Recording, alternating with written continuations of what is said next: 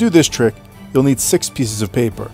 1 green, 1 orange, 2 blue, and 2 yellow.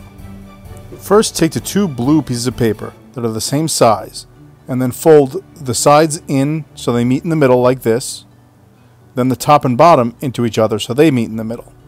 Now take the other blue paper and do the same thing. Now use a glue stick to apply glue to the back of one of the blue pieces of paper. This will allow you to stick the 2 pieces of blue together to create your gimmick.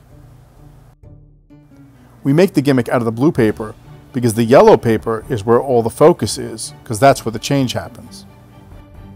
Now place the object that you're going to switch to inside the yellow paper. I used coins for this trick, but you could really use any small object. Now that your gimmick is loaded, if you flip it over, you'll see that there's a duplicate yellow paper inside. This is the one the spectators will see at the beginning of the trick. Notice that each layer of paper is slightly larger than the one before it. That's so that they'll fit into each other when you fold them. Now, as you do the trick, you'll place the object inside the yellow piece of paper. As you fold it up, flip it all the way around to show both sides.